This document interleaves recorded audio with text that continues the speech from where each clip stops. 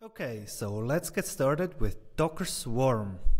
In Docker Swarm, we basically have multiple servers that can communicate with each other.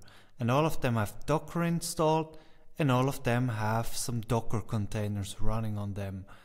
Some of the servers, called the server managers, they can decide where the load needs to be. For example, this server down here doesn't have that many containers running on it, so maybe this one is a manager and it says, hey, why don't you run one more container?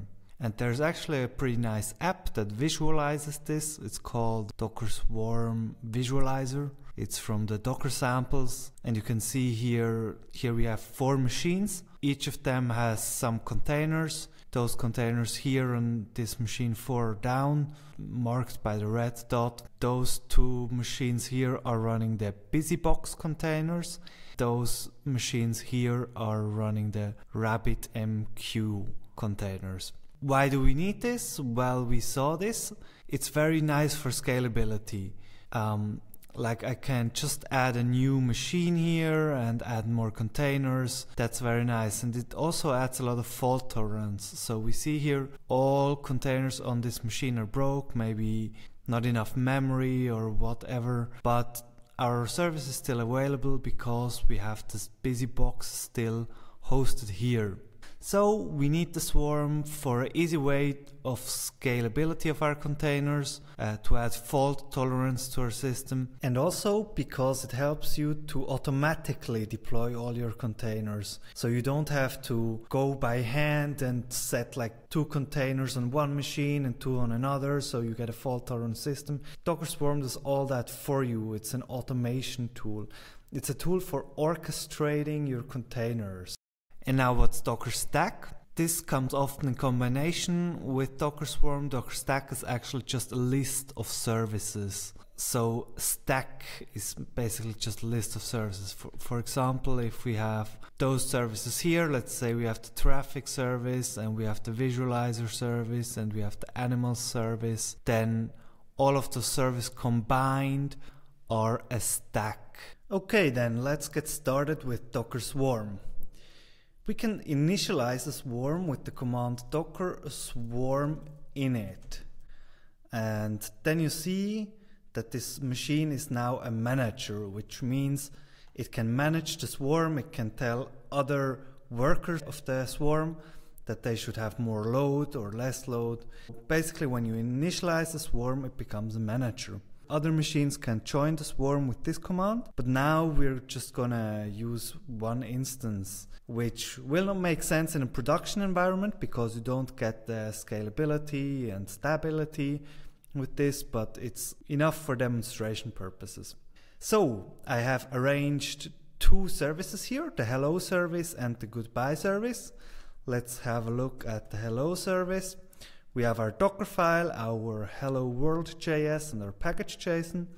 Our hello world.js is again the simple express application that just sends a response of hello world, and the package.json, it just runs this hello world.js.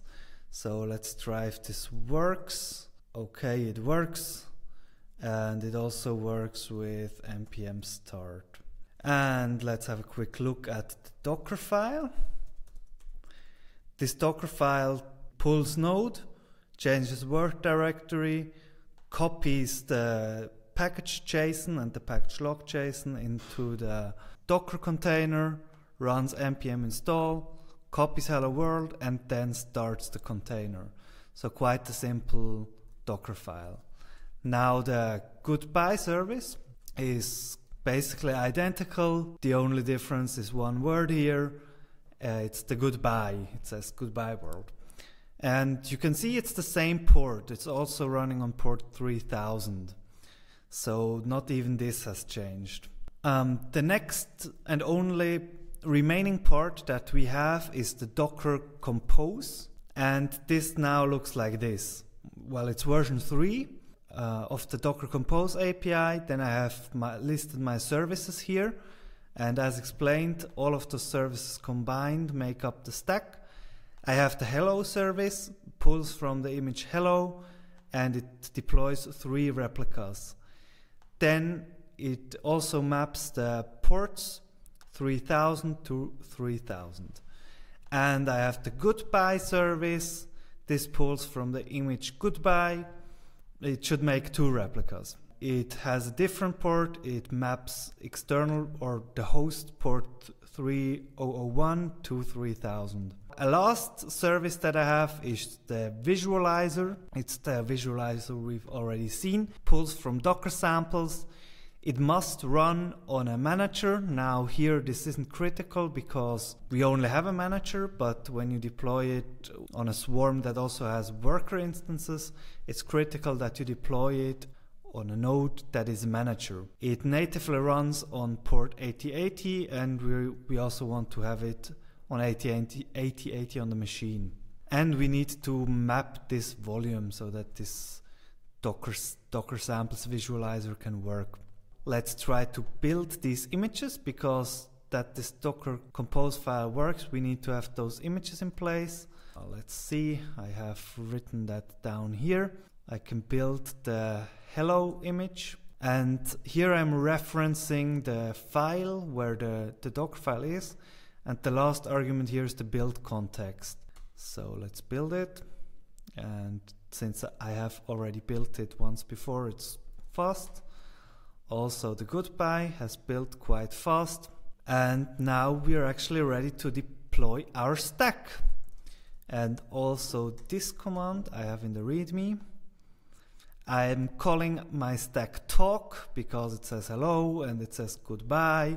So we can actually try to deploy this stack, and you can see it creates a network, and it creates the services, and all of those services should be running now or starting now, and I can see this with the command docker service ls. And you see here it's already up and running. At least the talk goodbye is replicated 2 times, and the talk hello is replicated 3 times. We can see this in the Docker compose YAML. So we want 3 replicas of the hello, and we want 2 replicas of the goodbye. Now we should be able to check whether this is running, and we can do this by checking the localhost, and we had it at port 3000, the hello world, and at 301, the goodbye world. Everything is working as expected. And what else? Let's check out the visualizer that we have started. Let's see if it's running now. Okay, now this one's also up and running.